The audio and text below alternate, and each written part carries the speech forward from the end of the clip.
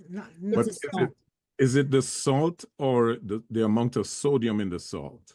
Amount of sodium in the salt, which is in the salt. Is in the salt. Okay. That's correct. Yes. So for people who eat a lot of the processed food and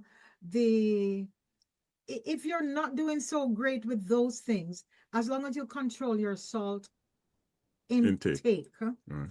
is that not still a problem because of the sugar? No? Yeah, no, sugar is there, yes, but mostly salt. Sugar will contribute to diabetes, right? So, Okay, but that's what salt, diabetes. that's right. Sugar will contribute to diabetes, but salt is specifically is I mean, sugar will in turn cause blood pressure, but in a more of a indirect way. However, salt is the one that contributes heavily towards hypertension.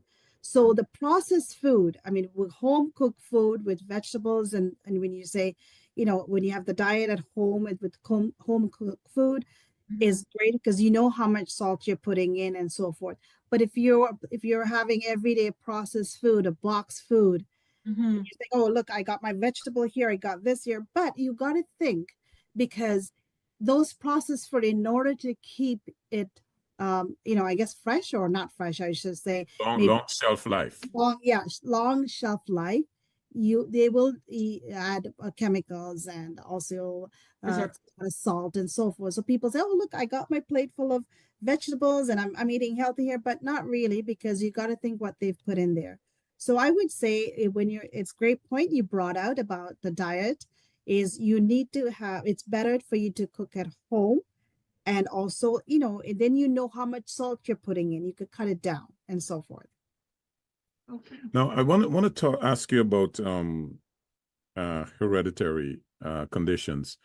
We talked about We we did? yeah, okay, go ahead. Yeah, Again. a lot of people will say, well, blood pressure runs in my family, right? And there isn't much that I can do about it. I wanted to address that. Like,